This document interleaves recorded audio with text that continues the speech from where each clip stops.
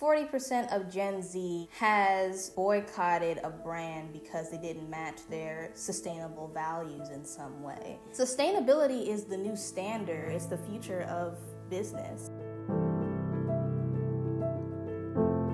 Think about sustainability as an opportunity to draw in a more eco-conscious consumer base, especially when you have generations like mine, like Generation Z, who are extremely educated about these topics. They're also educating their households as well. I talk with a lot of people who are like, you know, my teenage daughter started talking to me about the impacts on the environment that the fashion industry has. Consumers are speaking with their dollars, and they are supporting the brands that are really authentically tackling environmental issues.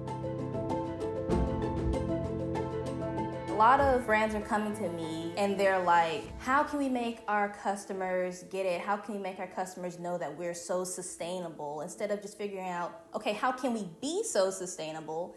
Your customers are going to know more about this topic than you will. And so it's going to be very, very, very hard in many instances to greenwash and to use these buzzwords. You really have to not find that intimidating, but actually take on this unique responsibility in a way that is more about the impact than about the aesthetic.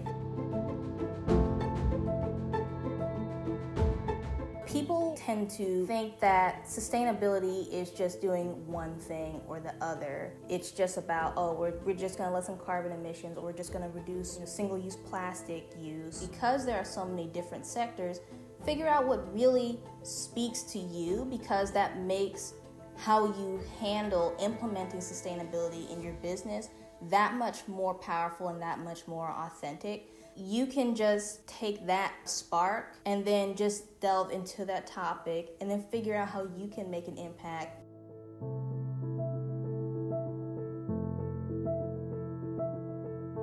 As a business owner, obviously you want to be realistic, but you also really have to be ambitious and know that sustainability is a top priority, because it also is a matter where time is of the essence. I think that people do need to understand that everybody worries and feels like they're just going to be one drop in the bucket, but every drop creates a ripple effect. It will really be all worth it in the end if we all make these important changes.